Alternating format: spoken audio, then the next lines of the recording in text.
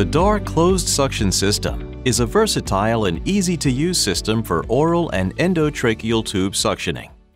The DAR Closed Suction Catheter features a twist-open suction control valve with ISO color coding for immediate catheter size recognition, a clear and resistant protective sleeve, an atraumatic dual-density suction catheter, a rinsing chamber, a rinsing port with one-way valve, an MDI port, and a rotating patient access valve.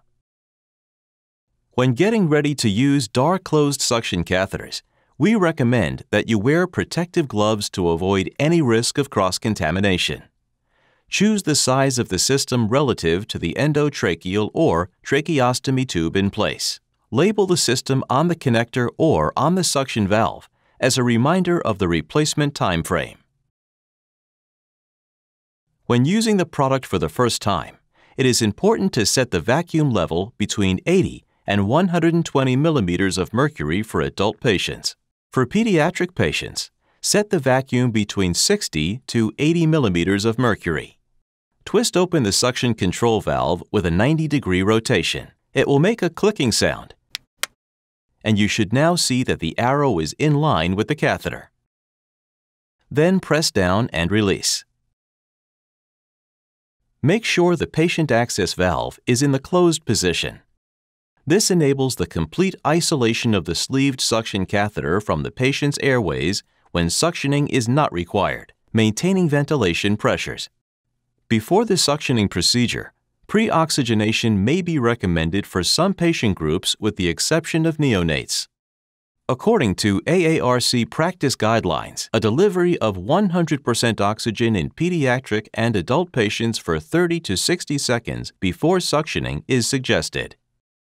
You can connect DAR closed suction catheters to a tracheostomy or endotracheal tube and directly into the breathing circuit or DAR electrostatic filter HME. If needed, interpose a catheter mount between the circuit and double swivel elbow. The double swivel patient connector is designed for patient comfort and reduced risk of torque. The meter-dose inhaler port on the double swivel patient connector allows effective and quick drug delivery through a meter-dose inhaler. First, remove the cap from the MDI port and connect the can tip. During insertion, exercise a moderate amount of pressure in order not to activate the spray and waste the drug. Then, press the canister during the inspiratory phase. If necessary, repeat the delivery, making sure to always synchronize with the patient inspiration. Lastly, remove the canister and recap the port. To perform suctioning, open the patient access valve with a counterclockwise rotation. Gently insert the DAR closed suction catheter in the endotracheal or tracheostomy tube.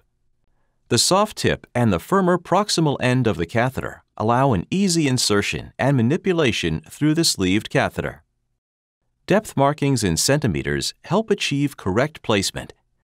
We recommend that each suction event lasts no longer than 10 to 15 seconds. Allow 20 to 30 seconds for the patient to rest between suction passes. Apply vacuum during the inspiratory phase by pressing the suction valve intermittently while withdrawing the suction catheter until the black marking is clearly visible. To isolate the system or clean the suction catheter, rotate the patient access valve clockwise. Vital parameters are not altered when suctioning with the DAR closed suction system. We recommend cleaning the suction catheter after every use. This can be done using saline vials or with a syringe half filled with saline solution. Make certain the patient access valve is closed. Connect the vial or syringe to the rinsing port and apply vacuum to inject the solution into the system. The unique design of the rinsing chamber enables very effective catheter tip cleaning for full removal of residual secretions which might have accumulated in the system. Since the closed patient access valve completely isolates the closed suction catheter, rinsing can last as long as required to clear the material. Once rinsing is complete, twist the suction valve closed. making sure the arrow is positioned at 90 degrees to the suctioning flow direction. The suction valve is now locked in the closed position, and the vacuum cannot be activated. The DAR Closed Suction System with replaceable catheter allows bronchoscopy or mucus sampling to be performed in a closed circuit. The DAR Closed Suction package includes 2 sterile caps to protect the suction catheter and the patient valve during this procedure. Simply disconnect the suction catheter from the patient access valve when in the closed position. Use the larger sterile cap to cover the disconnected portion of the closed suction catheter. Then, place the smaller self-sealing cap on the patient access valve. This self-sealing cap allows the passage of a 6 mm bronchoscope. Turn the patient access valve to the open position and introduce the bronchoscope through the self-sealing cap. This allows direct passage through the patient access valve into the endotracheal tube or tracheostomy tube and directly to the lungs. When withdrawing the bronchoscope, hold the cap in place to avoid disconnection and to ensure a perfect seal. Turn the access valve to the closed position to completely isolate the system. It is now possible to disconnect and dispose of the protective caps safely. A slide locking mechanism allows reconnection of the suction catheter to the patient access valve, ensuring a completely closed system.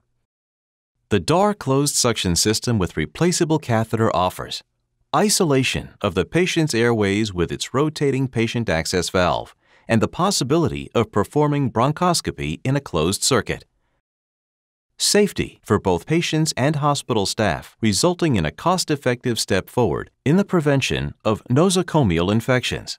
A strategy recommended by the American Association for Respiratory Care to prevent nosocomial infections.